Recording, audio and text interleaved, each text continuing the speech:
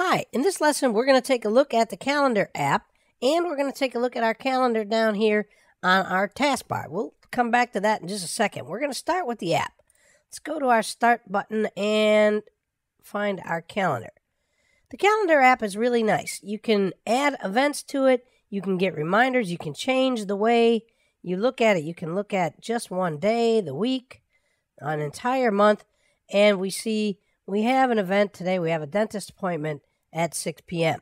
You can add additional calendars over here on the left, and your calendar will also allow you to open up your People app. Now, it's a nice calendar. The really neat thing that I like about the calendar app and what's new in Windows 10 is down here in the lower right. We have our calendar here. We have our little clock in our calendar, and if we click there, our calendar is also showed here, and we see any events or reminders that are set for today. And you see my dentist appointment at 6 p.m.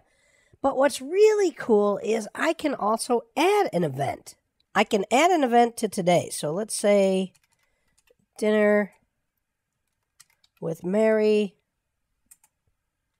Oh, let's say we're going to go after the dentist. So we'll make it 7.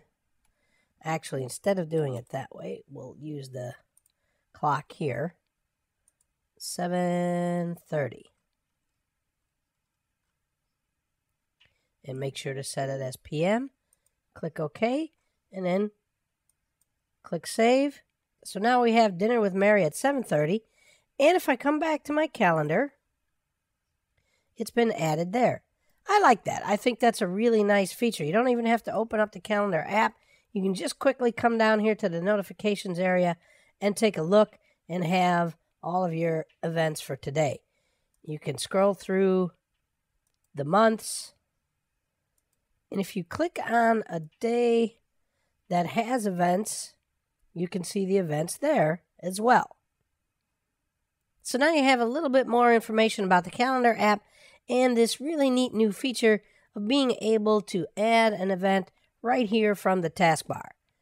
That's it for this lesson. Thanks for listening, and I'll see you next time.